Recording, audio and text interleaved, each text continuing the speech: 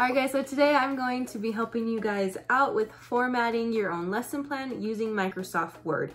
Now this lesson plan that I will be formatting is for one single lesson. So it's not for a unit, it's not for a week, it's just one single lesson. I'm also going to come up here and I'm going to change the font. Now the reason why I'm changing the font is because I personally don't like Calibri. I don't like it, but you want to make sure that you're using a professional font. If this is for an evaluation, or maybe you're a student in college learning to be a teacher or whatever, you want to make sure it's a professional font. Now the next thing I'm going to do, I'm going to change the layout. I'm going to change the orientation. I'm going to make it landscape. Now personally, I like lesson plans in the landscape form. That's what I like, that's what I use. I think it looks better. But if you're more of a portrait person, by all means, you can still do this format in portrait. You just kind of have to alter some things that I'm going to be showing. But again, you can do it. All right, now the next thing that I'm going to do is I am going to actually add on the rulers. Now the reason why I'm going to add on the rulers is because this next part, I'm going to be doing tabs. So that way when I hit the tab button, it goes to that part on the sheet of paper. So I'm going to hit it at 3 and then I'm going to hit it again at 7. Now if you're doing it in the portrait landscape, just so you guys know, what I'm going to do is I'm just going to put the top bar in there where you put your name, your subject, your grade, and like the date. So depending on if you're doing portrait, you can kind of alter this. And if you're not giving yourself enough space, you can always make the font smaller.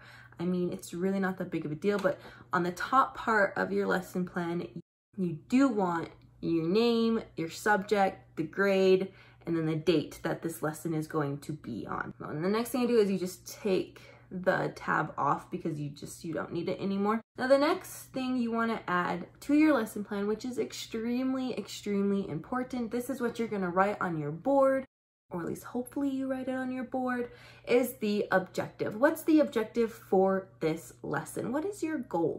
What do you want your students to accomplish in this lesson? That's your objective.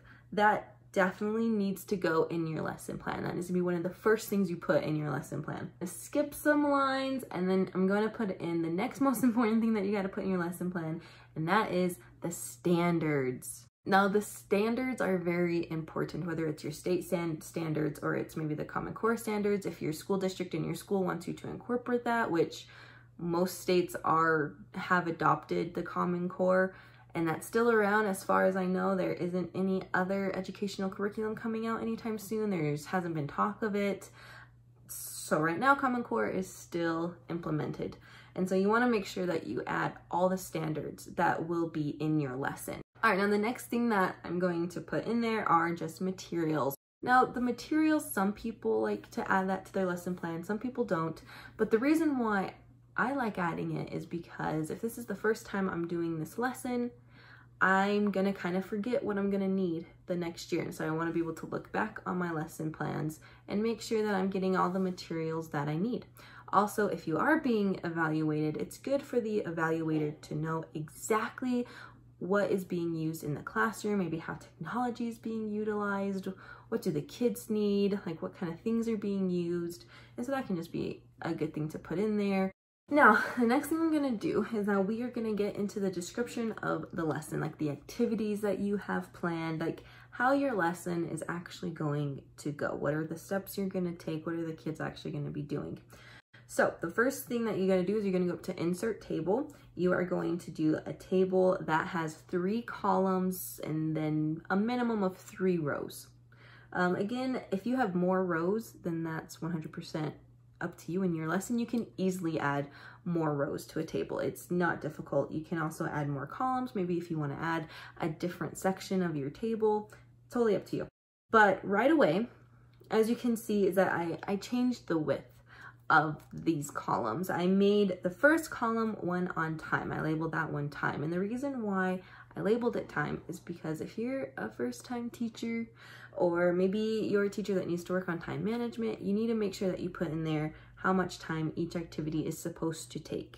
That way you can effectively plan your lesson from bell to bell. The middle column, I just labeled activity. I Couldn't think of a fancier word for it at the moment, but activity is just what your kids will actually be doing.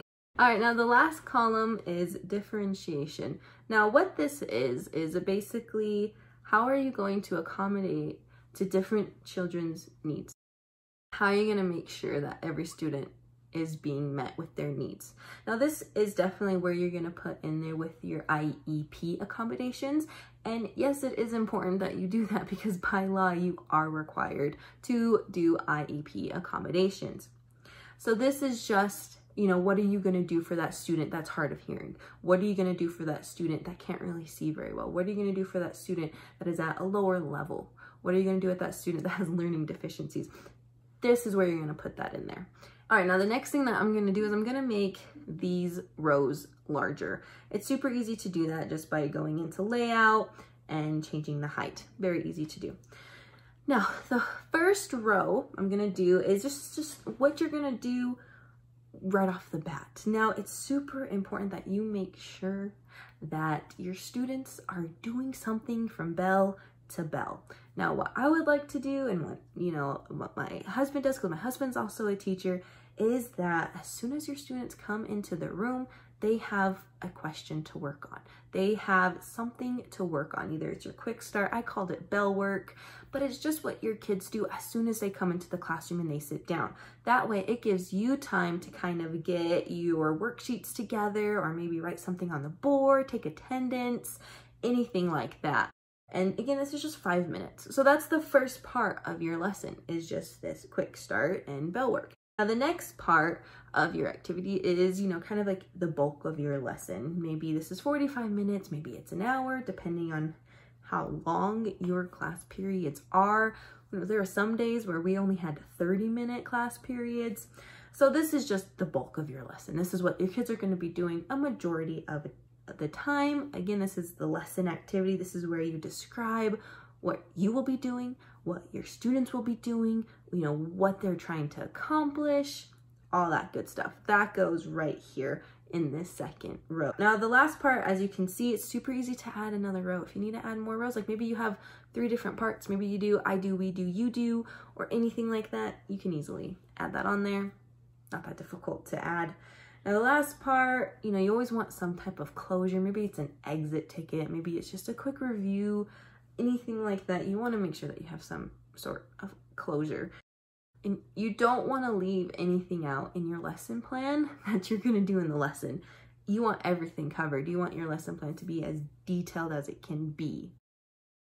That each activity that these students do, each of these different things that you have the students doing, it has its own row for it. Now the last part of a lesson plan, which is super important, is that you have to have some sort of assessment. How are you going to assess your students to make sure that they're learning what you wanted them to learn? That they are actually accomplishing what your objective is? How are you going to make sure of that? How are you going to see where your students are at with this certain concept or format or anything like that? How are you going to make sure your kids are learning that? And so that's where the assessment comes in. You need to make sure that you actually fill this out, and it can be something as simple as, doing a thumbs up, a thumbs down. Maybe you have, I know what a lot of teachers do is that at the end of each lesson, they have their kids write a sticky note on a bulletin board, and the bulletin board is, I got it, I don't got it, kind of got it, I'm completely lost, and they have them put the sticky note to where they are that day. That's an assessment.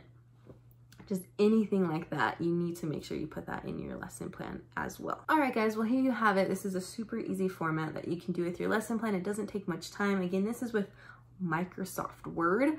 Super simple, super easy.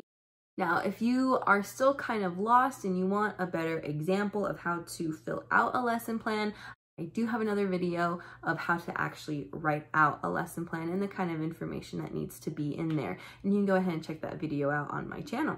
But thanks so much for watching.